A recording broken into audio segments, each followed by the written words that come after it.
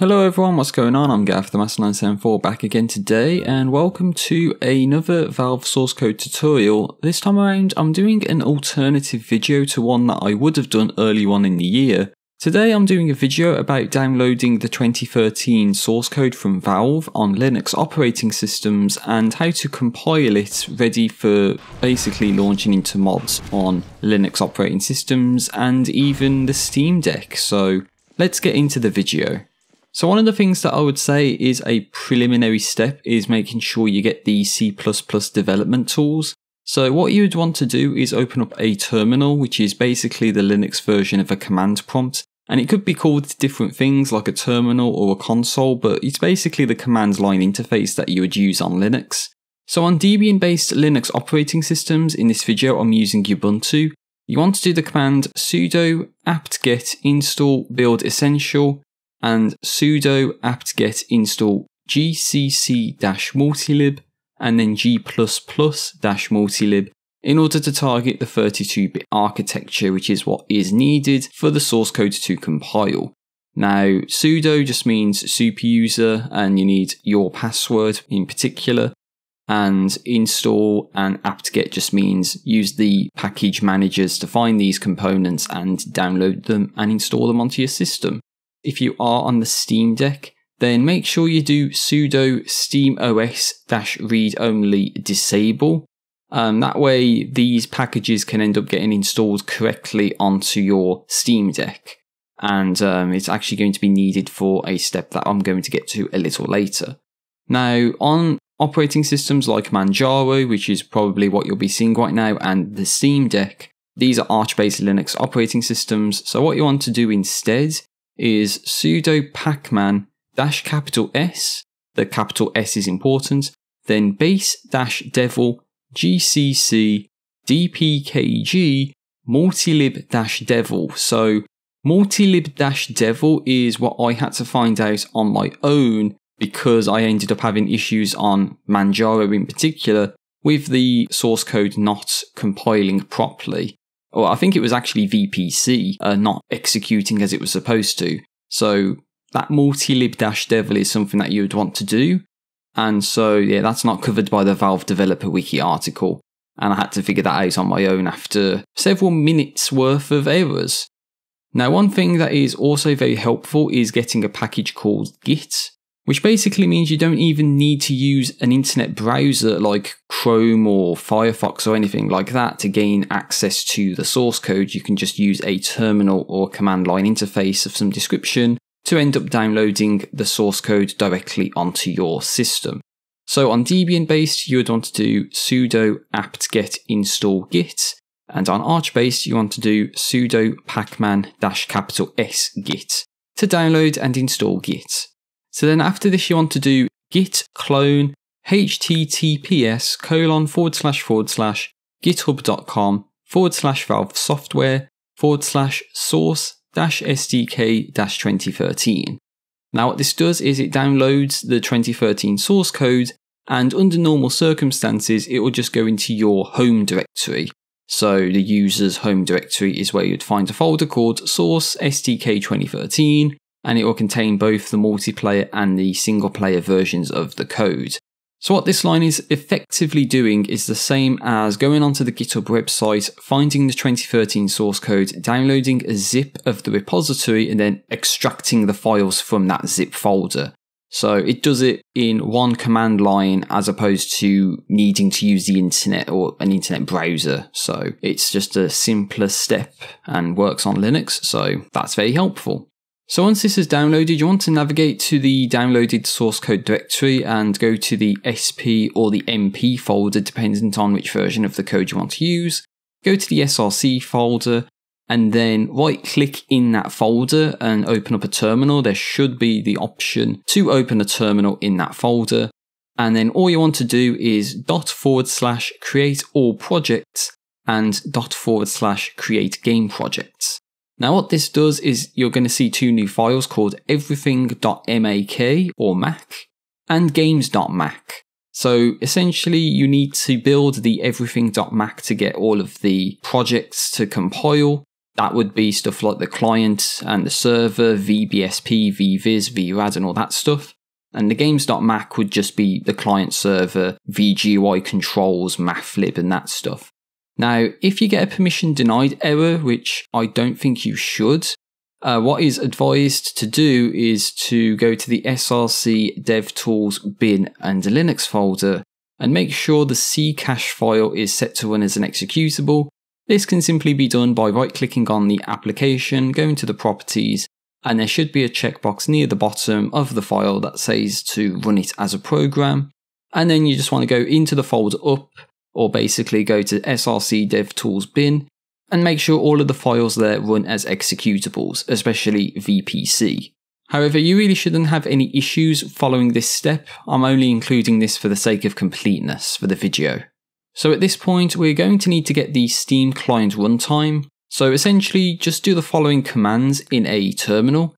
So you want to do cd/, then sudo mkdir or mkdir, then valve, then cd valve to change directory into the valve folder, then sudo wget https://media.steampowered.com/client/steam-runtime-SDK _latest.tar.xz, then sudo tar xvf steam-runtime-SDK _latest.tar.xz, then sudo mv steam-runtime-SDK _2013-09-05 steam-runtime as shown in the video, and then sudo chown or chown user:group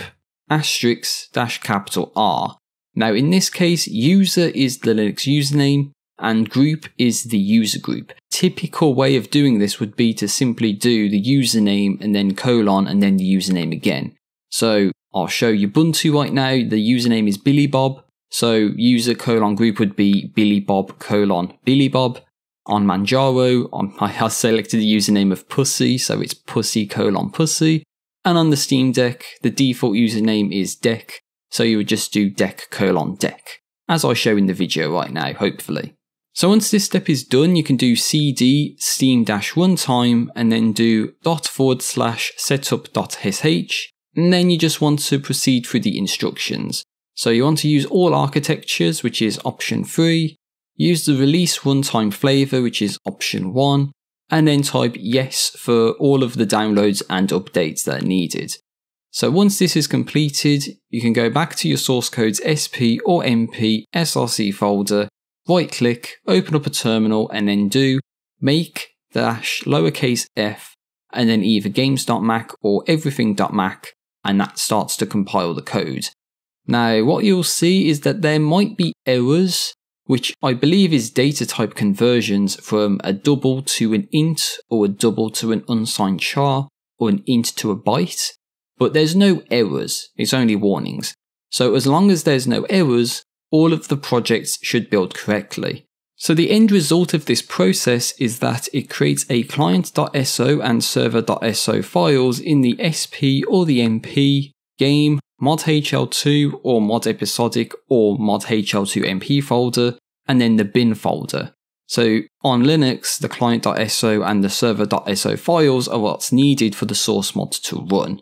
So at this point, you can simply copy and paste the modhl2, modhl2mp or modepisodic folder into the Steam apps source mods folder, and then the mod can be played on your Linux operating system, assuming that you have installed Source 2013 single player or multiplayer first from Steam.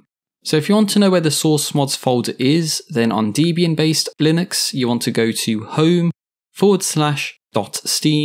then /steam, Steam apps and source mods. You'd want to put the modhl2, modepisodic or modhl2mp folder here. And on Arch based Linux, like the Steam Deck, then you would have to go to home/.local/share/steam, then Steam apps source mods, and then you'd want to put your mod folder there. Now, if you make any changes to the code, then just simply run the make-f then games.mac or everything.mac again, and the changes will be accommodated.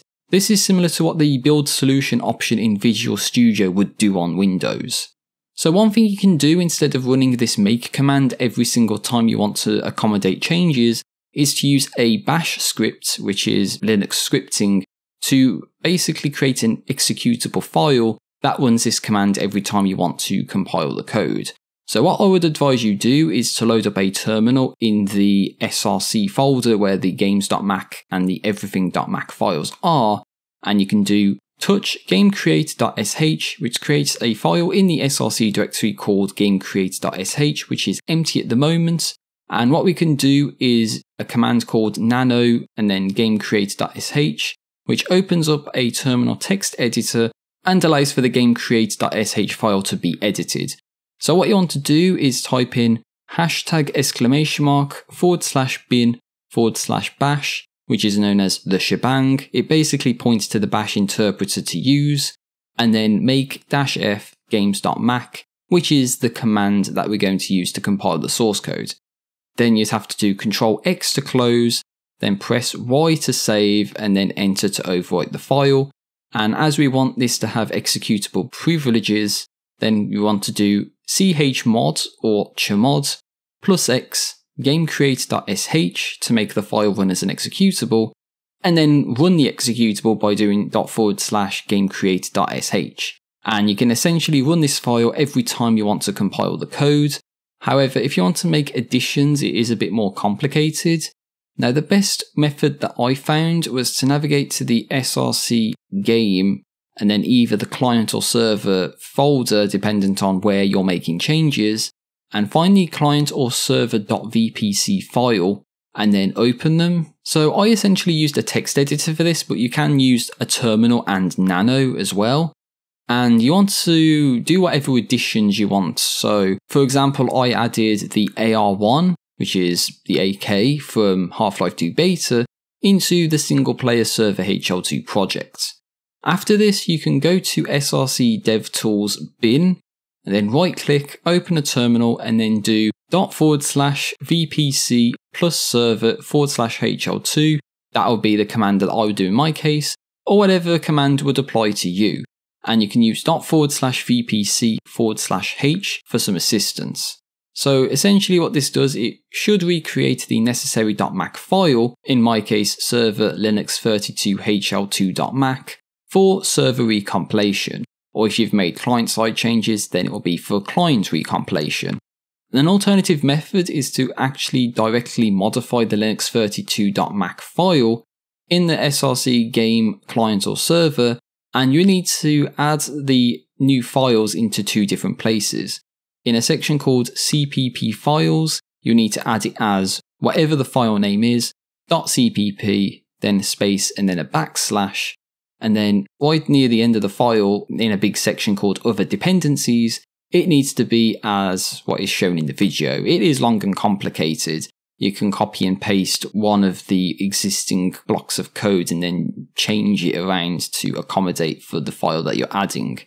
Now, by making these changes, you'd have to run the make command again or run the gamecreate.sh script. And what it does is it causes a complete rebuild. So it's actually not like Visual Studio at all, where any new files get accommodated like what making changes to the code would do on Linux, as I stated earlier. No, if you add a new file, then it causes a complete rebuild. So it does take a bit of time to build these files. Now, at this point, what I can suggest Steam Deck users to do is to do the command sudo steamos-read-only and enable to basically turn on the read-only mode, so then you don't end up messing around with important files on your Steam Deck.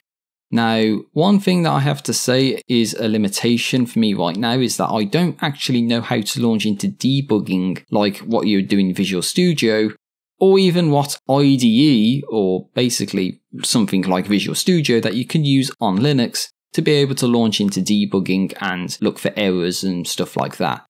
So basically errors would be way more difficult to spot and testing would be more difficult on Linux, at least as far as my knowledge goes. Now, if there are any IDEs that you know of that can be used on Linux, that is compatible with the source code and allows for debugging, then I'd really love to know. And you can leave your suggestions in the comments section down below. However, at this point in time, the only solution I can offer at this point is to build the code, compile the code, and then copy and paste the client.so and server.so files into the Steam Apps source mods, name of the mod, bin, directory, and then launch into the mod through Steam and test that way. It's a bit inefficient, but that's all I can suggest for now. So yeah, that is pretty much everything I need to say for this video. I've been doing the commentary for over 20 minutes now. I know there's been some screw ups. Hopefully it's not been too bad, and hopefully you can follow along with what I've suggested and can understand what is going on. So let me know what you think in the comment section down below. Like the video if you like it, dislike it if you dislike it, and hopefully I'll see you again very soon for another video. So take care out there everyone, peace out, and see you next time.